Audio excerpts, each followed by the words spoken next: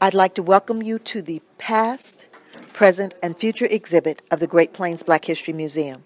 I would like to thank Alex Priest of the Bemis Center, who is my co-curator for this exhibit. And we have on exhibit both artifacts and photographs from the collection of the Black History Museum.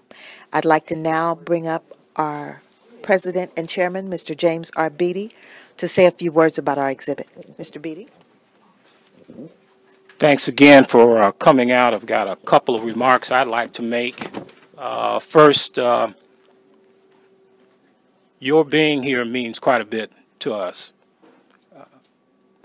The museum has been, building-wise, has been closed since '97, and it's been our effort in the past 3 years to try to bring the museum out to the public. So that it's not site-bound. So we are very pleased to work with the library. Mr. Gary Wasden, who's the director, we want to thank him and the entire staff of the library for allowing us this space and this time to be down here. And I hope that you all take advantage of not just tonight, but bring friends back for the duration of the exhibit. The other thing I'd like to acknowledge is that there is a member of the Omaha Library, Joanne Ferguson Kavanaugh, that is a member of our board. She is the manager of the Charles B. Washington Library. So we have quite a connection with the library, and we're very pleased to have that. In addition to that, I do want to emphasize that we want to collaborate with other civic groups, other business groups in the city.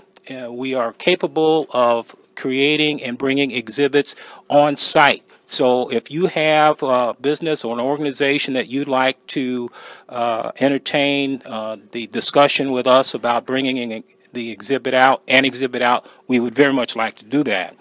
We want to make the museum a statewide resource. What African Americans have done in this state is not as widely known as it ought to be, and we feel we play a very significant role in making that known throughout the state and certainly throughout the city. So we welcome any opportunity to collaborate with your respective organizations, and anyone listening to this, please give us a call. This is just a fraction of the collection. We estimate that there's about 100,000 pieces in terms of documents and artifacts, and this is just 21 of them. So we have multiple opportunities to bring other components of the collection out, and would welcome the opportunity to do that. So we have a lot of plans, other programs coming up in the next week or so. We will have a collection and an exhibit out at the Omaha Community Playhouse that hope you'll go see the play there and see our exhibit.